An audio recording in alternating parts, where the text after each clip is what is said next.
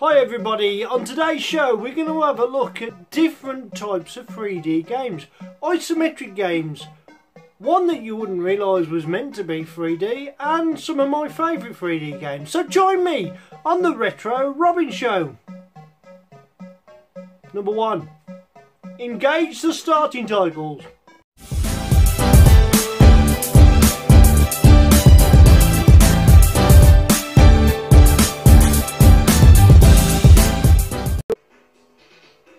Hello everybody and welcome to the Retro Robin Show. So today what was I going to do was going to have a look at some early 3D games and some of my favourite isometric games. So without no further ado, let's have a look at some of the games that we're going to play today. And I thought I'd start with one of the very first 3D games that was actually made. Well, it was made to try and look like it was 3D, but it didn't quite work out that way. And it was, of course, this one.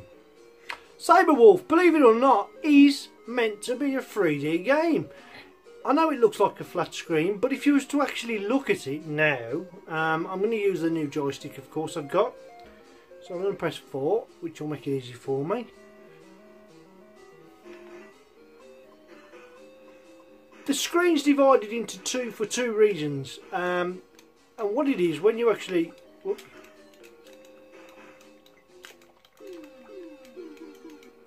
just get out the first screen, there we go. The top bit, it's meant to make it, if you notice, is slightly smaller. It's meant to make it look 3D. And anyway, see, that's the top part, and then that's the bottom part. If you notice, it's slightly larger at the bottom to make it, give it that sort of effect. And this was like the first real early attempt of trying to make a 3D game. It's a great game, Cyberwolf, there's no doubt about it. Yeah, but this was like the very first attempt. And it's very colourful, very graphic. I'm sure everyone's played this. I'll be surprised if they haven't. If they haven't, it's one of the early games, really. It's well done. So let's have a look at the next real leap into 3D games. And the first real isometric game, the one that sort of wowed everybody. And it is, of course, Outlaw.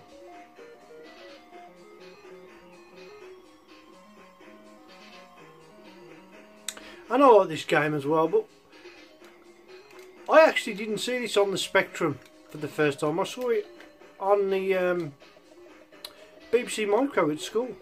I didn't realise it had come out for the Spectrum, and it was by, obviously, it was by Ultimate Player the Game, wasn't it, I believe. But yeah, this one really was the first of the isometric games, and there was a few to follow afterwards, and it was great. It was well done, graphically brilliant, very addictive. But yeah, there was a few games that gave this sort of 3D isometric type image. Moving on to a next isometric game, which we will do, and I'll explain to you in a minute, which gave a completely new feel to 3D games, even though it was based on the same isometric look itself, was this one by Imagine movie. And it actually felt like you was sort of starring in a movie. Let's enlarge the screen so you can see better. I do have a tendency to forget to do that, and I do apologise. There we go. Just the way it starts as well was pretty good, so yeah. But that was another isometric game. This is one of my favourites as well. Unfortunately, it didn't have the same sort of, you know, I think we'll press enter to start. The way it sets up the room is great. It's various things you can do. Get grenades. You have to look for bullets for your gun. You get a tape. You have to go and follow a young lady who takes you to one of the main bosses that you have to kill. Yeah, but it was a rotation game, and I forgot how to move now. But yeah, it was well done. I've got it now. So you rotate forwards. That's it. But yeah, this is a great 3D game if you've never played this game. I think this was the one where you could type words in and you'd say something to a parrot actually, and you'd repeat it back.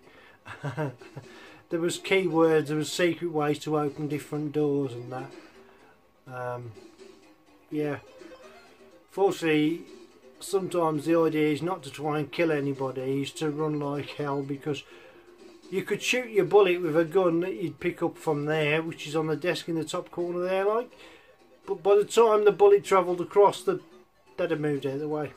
So that was that one movie. It gave a completely different feel, but yet again it was another isometric game. Another game that I was pretty good at and I like. It's one of my favourites.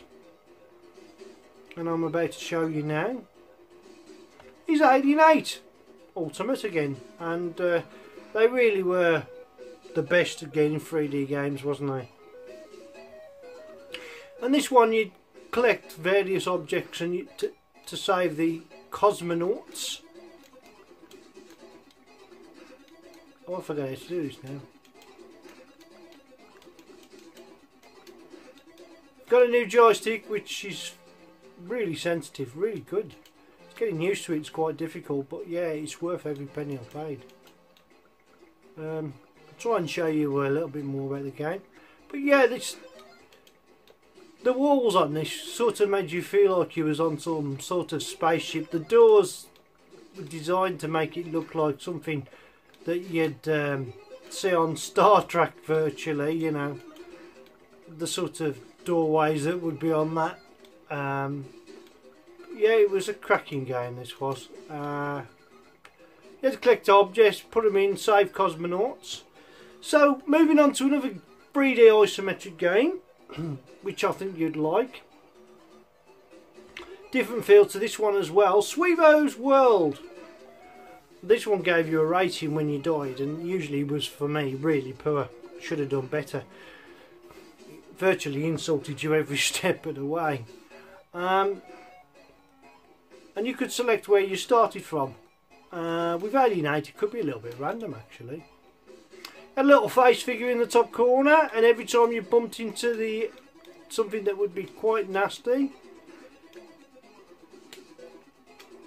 you'd get his expression would change from a smiling face to, well, a not such a happy face.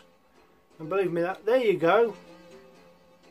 And I'll do it a few times, as you can see. You can see his face change. Let me just move this, pan the camera across a little bit. I'm just slightly covering the picture. There we go. And eventually, you die. That's pretty good, wasn't it? So move on to another isometric game that changed the way we look at things. This one was more of a puzzle game. A different type of game as well was Rasputin. And I think we'll go through again.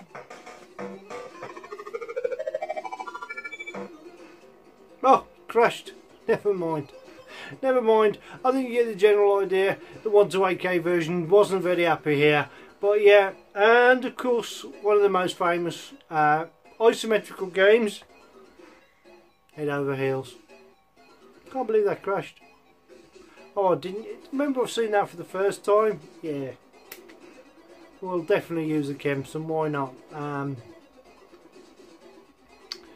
Okay, play the game.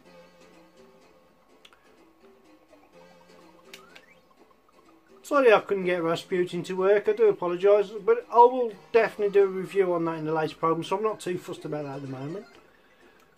But yeah, this was a...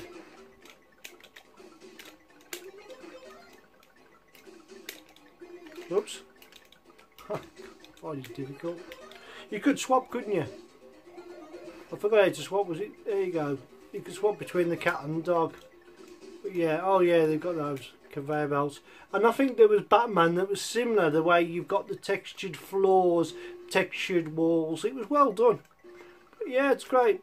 So there was your isometrical games, and there was a list of my few favourites there for you. A bit of a short show today. I hope you enjoyed it. I have got more videos under the way, and if you like my shows, please remember to like, subscribe and share.